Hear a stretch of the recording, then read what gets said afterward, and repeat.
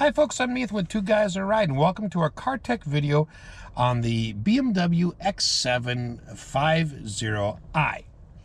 Now, I will be covering the driver's information and infotainment screens. I'll do a general overview and show you how to access information and do a deep dive. Let's get started. Today we're working with our friends at Sears Imported Autos, selling beautiful Mercedes-Benz in Minnetonka, Minnesota. All right, on the driver's information screen, it's a beautiful screen, really is, and it is fully digital, but it's not very customizable. What's nice is, well, it's laid out simply so that it's not complicated to go through a whole bunch of menus. Basically, over on the turn signal stock, you have got a button labeled BC.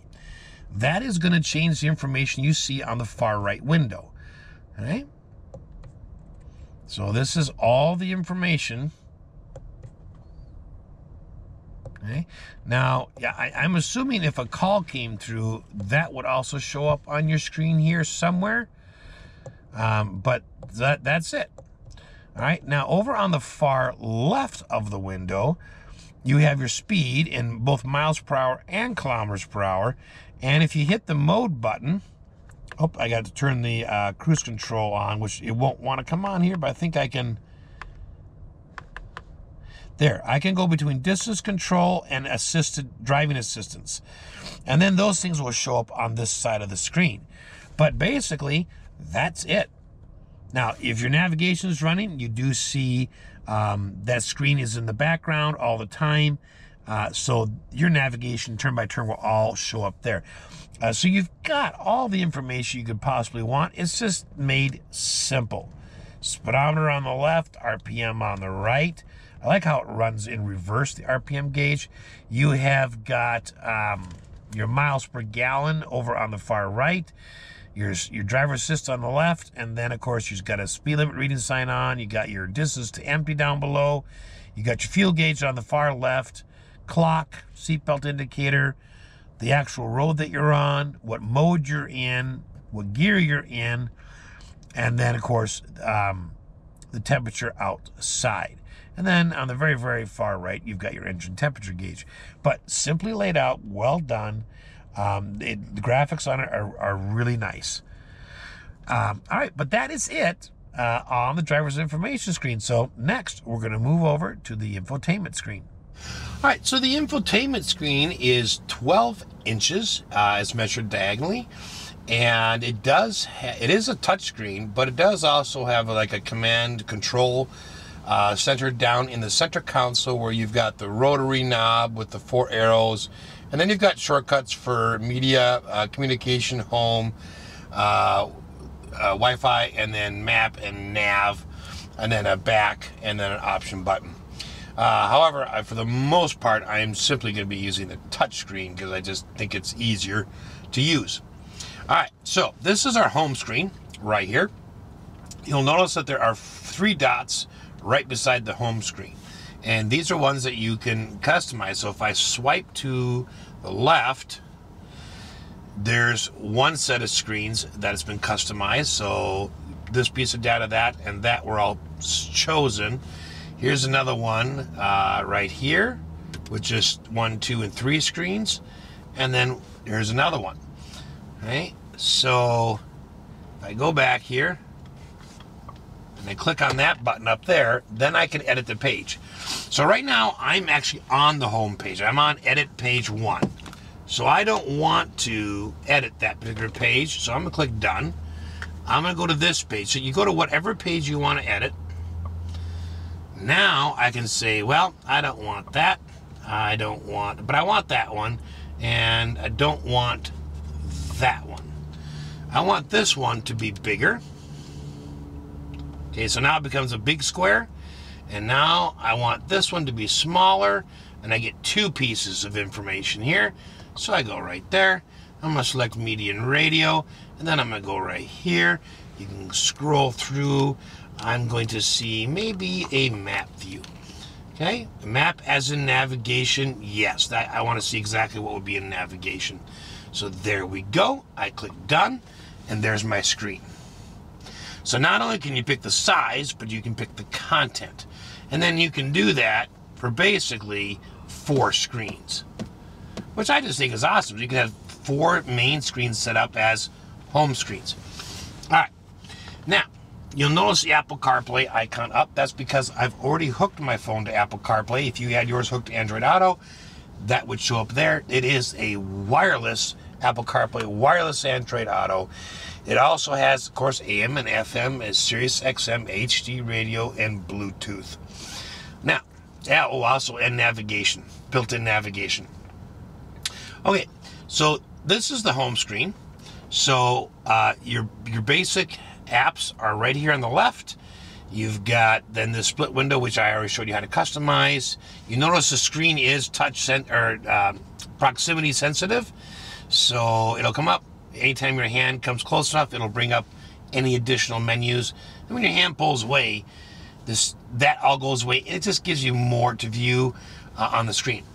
Anything you click on here goes to full screen. So if I click this, goes to full screen, and it goes right to Apple CarPlay because that's what my phone is using.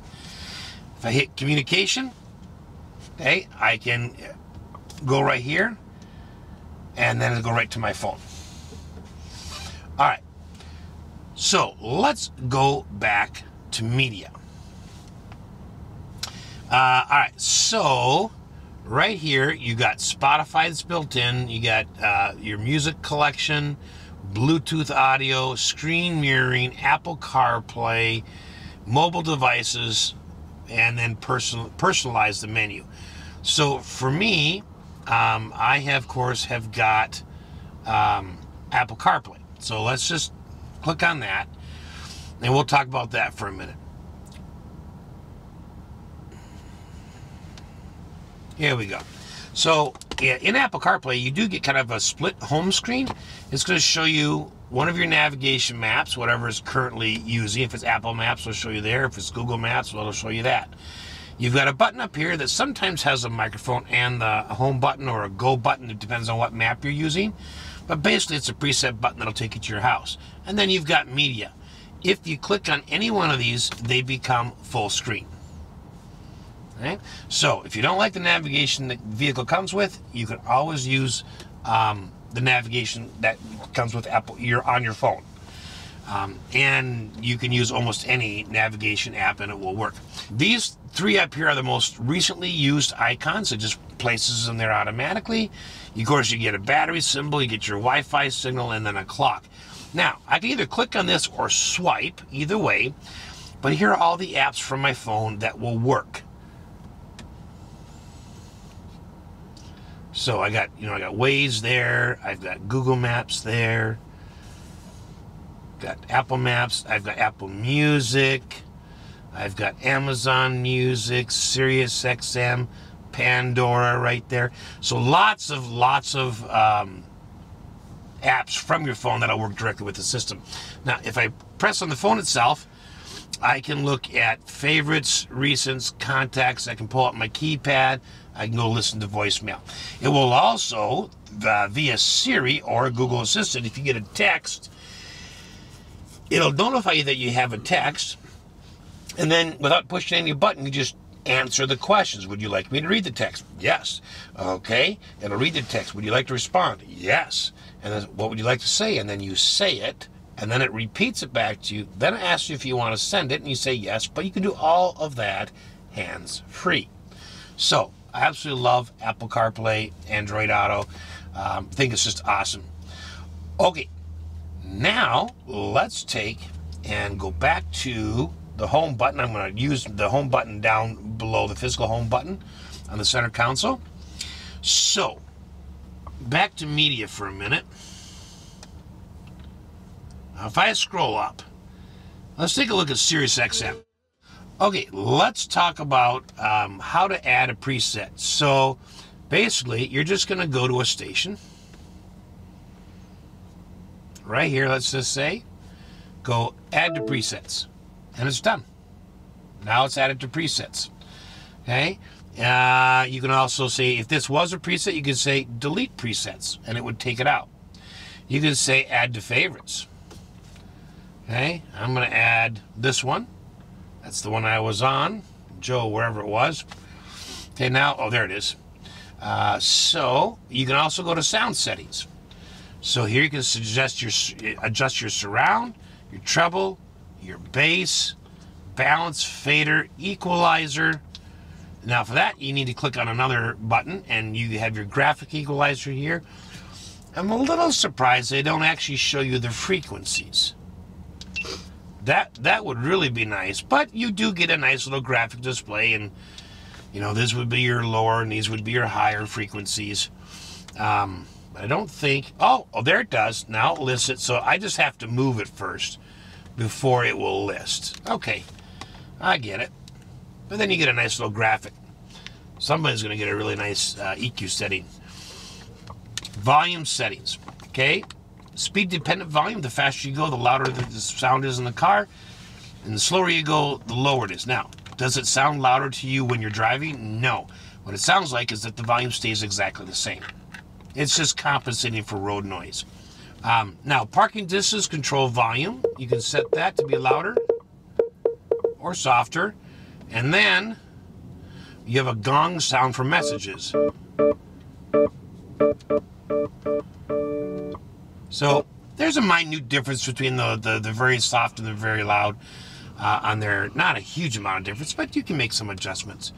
Down here, if you want the touch screen, the touchpad, and gestures, okay, to like beep or make a sound, then you can have that check mark. If you don't want those beeping at you, take them off. Okay, that doesn't turn gestures off. It just turns off the signal. Like it beeps at you. So cars do a lot of beeping at you, and sometimes it's nice not to have those. All right, so you know how to set a preset. You know how to save a favorite. So let's talk about how to tune. Well, down below there are physical buttons, and there's a right arrow and a left arrow. So if you do this, you can it's the same as this guy clicking through the list you see on the list, but it's going channel by channel. So you are tuning channel by channel. Now, if you want to look at a category, you can go over here and go to this category and say, I want to look at, say, all categories. So the infotainment system does have gesture control, but it's a little bit like learning sign language. You have to make the right and appropriate adjustment or appropriate hand for everything. Like this, since now I'm changing channels. For me, it was just easier to use the buttons down here, but it's there, and it's nice that, you know, the different ways you hold your hand will create a different interaction with the system. So, all right, but that's how you're going to tune. Okay, now let's take a look at FM radio. FM radio is going to be a little bit different. In addition to having add something to presets right there, I can do a manual search right here, and now I can use I can use my finger. Probably easier in this case to use the rotary dial down below. Okay, but you can find something, click on it. You can make it a favorite if you want. You can actually switch right here and go into AM, which is kind of a cool feature. Not that many people use AM anymore, but it's nice that they make it easy to flick between them. I'm gonna go back here, and of course you can go to sound settings. So this is very, very similar to Sirius XM, except for the manual search button. All right, I can go to AM radio, and it's going to look exactly the same. So, you know, new cars try to set them up as much as possible so that AM, FM, and XM all look and function the same, except for the little details that are specific to each one. All right, so here we go. We're going to go back to home, navigation.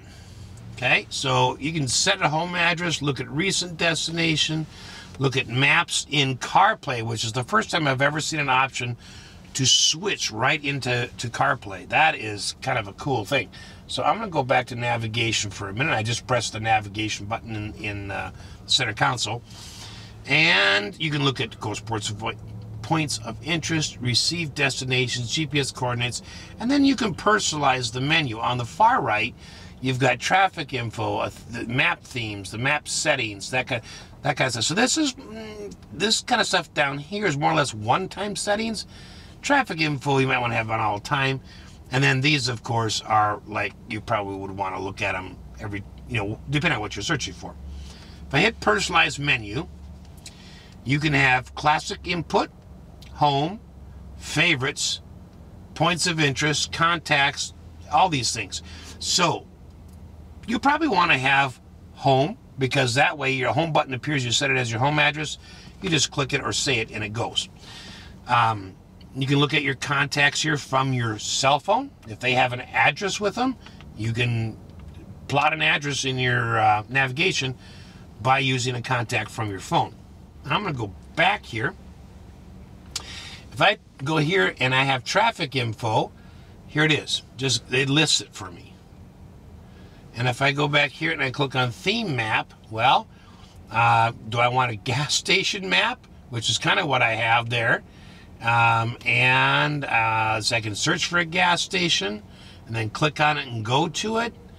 I can look for a place to stop, and then it asks me coffee shops, food and drink, fuel stations, that kind of stuff. Quite honestly, the easiest way to use this is voice command, no matter what it is you want to do with it. So I'm going to go back to navigation here for a minute, and I'm going to use the microphone button on the right side of the steering wheel, and I would like a coffee. So, what coffee shops are within my range? I have found several destinations. Which one should I select? Okay, number 1. I've selected Starbucks. Should I start the guidance? Yes. I've started guidance. Okay, I don't know if you noticed, but the way I asked for that was really sloppy. So this system is quite intuitive as to interpreting what you want. It found me exactly what I wanted. I didn't have to go through any of the menus on the screen. I just told the car what I wanted. And now it's found it, I plotted, and I did it all without looking at the screen. My navigation also shows up, of course, in my driver's information screen. All right, once the route's plotted, the obvious question is, how do you cancel? Well, if I bring my hand up to the screen, and right at the top here, and if you don't see that, just kind of got to scroll down to get to the top menu, hit cancel route. But honestly, you can just use voice command and click the button, let it go. When it beeps at you, say cancel route. So that is really the easiest way to do that. Now, so what I want to show you is how do you make some of these one-time settings. So if I go in here, again, the theme map, map settings right here. Map perspective. If I click on here, I can change. I want the map to orientate itself in the direction of travel, facing north, perspective, and then in zoom behavior, do I want it to auto zoom or manual zoom or route overview? Difference is on auto zoom, as soon as you come to a turn, it's automatically going to zoom in and show you the streets as being much bigger, giving you a clearer view of what you got to, the streets you got to maneuver. Manual zoom, you're going to have to go in there and pinch on every turn. Route overview keeps it way out and just kind of gives you a basic, like from a mile up in space. So you're really not going to see every single turn or, before you get to it. So I always like leaving mine on auto zoom. Map contents. Do you want to show points of interest like coffee places and gas stations, that kind of stuff? Do you want to show traffic flow or traffic events? If you don't want any of those, just uncheck it. All right. Traffic lights. Do you want to see 3D buildings, satellite images? And then you can go to additional settings. Okay. Parking and refuel suggestions. You can have that on or off. Reduced mode and points of interest on the map. If I click that, I can select what shows up in my map. Like for instance, maybe I want food and drink. Then it will ask me, well, what kind? So then you can go through here. You can go through here and say, well, I want to select certain ones. Like I just want breakfast places, or I want everything. Well, if you do that, your map's going to get a little crowded. But the point is, then when you have your map on, press the nav button here in a minute, they're going to show up. They're going to show up automatically wherever you're driving, doesn't matter what state. If it sees those kind of items, it's going to pop them up in your map. You can click on them, and then you can navigate to them. But this is where you make those settings. You can manually add a stop. You can look at alternative routes. You do a route preview. And then, of course, if you go into settings, this is another spot where you can make some one-time changes, route preferences. Do I want to use highways or avoid them? Toll roads. Do I want to have a toll tag or avoid or cash only? Please proceed to the highlighted route. Ferries, that kind of stuff. You can make these changes, but again, pretty much they're one-time changes. You can look at guidance settings. Do you want a 3D intersection view, additional information, and display of traffic flow en route? Okay? And then you can look at the update and see what version you currently have to see if there's an update available. All right, so that's the basics of navigation. Now, you notice this little tab sticking down. If I pull on that, you get a little menu that gives you some main things like adjust main menu, go to Apple CarPlay, but it gives you something specific to the app you're in, and that's, in this case, cancel route. Okay, now, let's go back to the home screen. So I'm going to press the home button right here on the center console. We're going to go down on car. So in car, under driving information, you get these icons, right? So if I click on this one, I get trip data. If I click on that, I can select, I want values displayed since the start of trip, since refueling, from the factory, individual, and reset individual. So that's probably the one you're going to use most often. I can look at sport displays. This is kind of cool. You got your, this would be your PSI for your turbo. This is your oil temperature, your horsepower, and your torque. And then a G-force meter. So, I mean, it's kind of cool with everything they put in there. Let's see. Let's go back. All right. X-View. Well, this is going to be for some off-roading information. So you get your degree of incline, your degree of pitch, your compass heading, and then this graphic, which will move with the car. And then you get your height setting. And that height control could be set either by the drive mode you're in, or you have a physical button in the center console that will raise and lower it. All right, I'm going to go back. Energy flow. If you want to look at where power is going to, then you can use that screen, and it'll show you. All right, so that was driving information. Let's take a look at vehicle status. Okay, tire pressure, good. Tells you all the settings. You can look at engine oil level. It says it's okay. You can check for any messages. And then you can look at the service schedule, and it'll tell you for brake fluid, engine oil, and then a general vehicle check when it's due. Under settings, you got displays. So your head-up display, you can have it show, let's scroll to the top, first of all. First of all, you can turn the heads-up display off.